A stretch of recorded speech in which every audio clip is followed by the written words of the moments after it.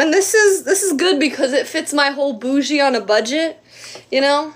Because these are actually relatively affordable bar stools, but they look bougie. And I like the expensive look. The tasteful looking. The glam. That's it. I like the glam aesthetic. That's my aesthetic for apartments. Okay, I gotta shift this around a little bit. Get it to line up a tad bit more. Might have to undo this one. Let's see. Yeah, I'm gonna unscrew this. Got a little wonky.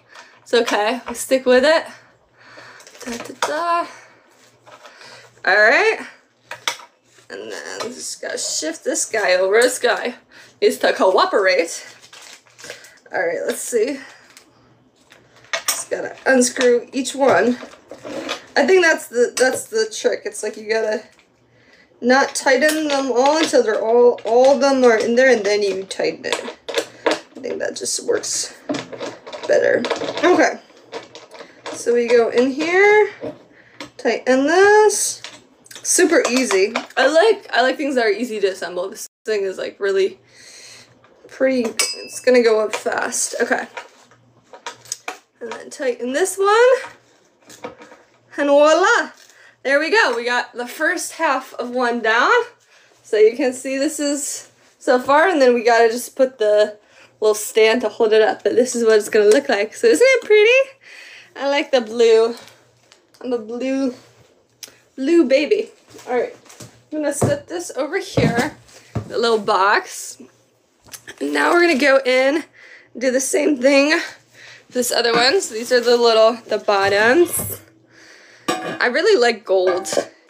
You know, gold is a good color because it can kind of warm up a space. I love watching Architectural Digest. I don't know if you guys watch that at all, but I'm a huge fan of watching like all the crazy homes in California especially, and just like fantasizing about one day owning one of those homes.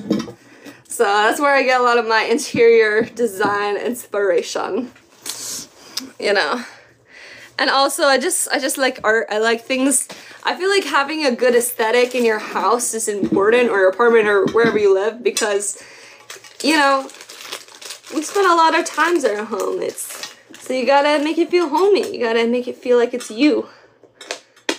And I feel like it, you know, the aesthetic affects your vibe. You know, we want all the good vibes. All about the vibes. So, you know, gotta make it cute. All right, let's see. Where is the hole? There we go. All right. So we screw this in. Make sure it's all nice and lined up.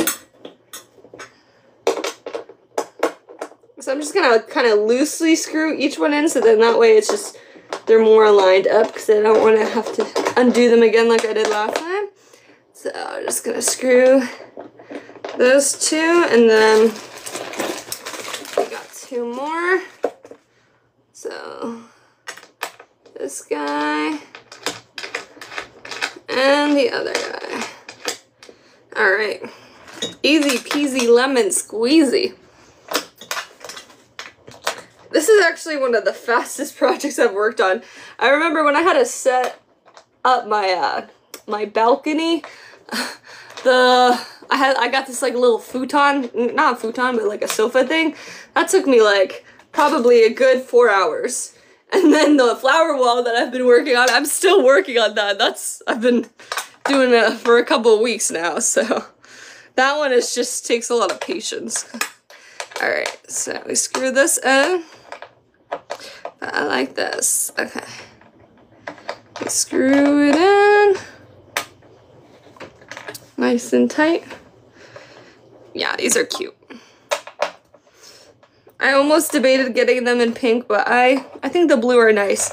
And they say, this is gonna sound kind of messed up, but they say blue is a good like meal suppressant, so you feel less hungry when you look at blue, as opposed to like yellow and red like excites your taste buds. That's what they do in marketing. So, you know, I don't want something that like stimulates me too much so I overeat. I'd rather just have colors that make me not want to eat as much. Not that I have like an eating issue, it's just, I think it's good to understand color psychology. Okay, so now we have number 2. Now all we gotta do is we gotta put the little, the bottoms together. So for this, we have these here. Just gonna put this on the floor. And then, let's see. So this is supposed to go up like this. I'm just looking at that instructions. Warning, please remove plastic cap during assembly. Okay, so we got to take this top part off. There we go. And plastic cap. I don't know if they're referring to the bottom as well or what. I don't think so. Okay, so this just, oh, I guess it just sits in. You don't have to screw it in or anything. It's a very easy assembly. We like that. We like that. All right, so I'm gonna bring this back over here, and then let me turn the camera so you guys can kind of see a little bit better. And we got this. So I think we just plop it on. I think that's it. It really is that simple. Wow, that is probably the easiest thing I've ever had to work on. Okay, all right, and then that's it. That's it. Then I guess, does it pump up? How does that work? Oh, up we go.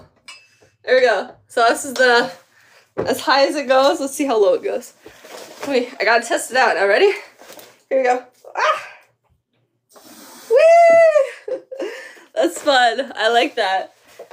They have it has a wide range. Like usually chairs, I feel like they don't go up that much, but that's cool.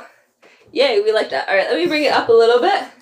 Gotta get it level with my my little table. So this one's gonna go here, and then yeah, I gotta move my keyboard back. I had that out for I was like doing yeah, I was playing it earlier, but usually it's facing this way, so I'm not like trapped in my kitchen basically. But you know, when you live in a studio apartment, you gotta make it work. So that's why I have my keyboard in the kitchen. It's a little unconventional, but go tassa, what's that?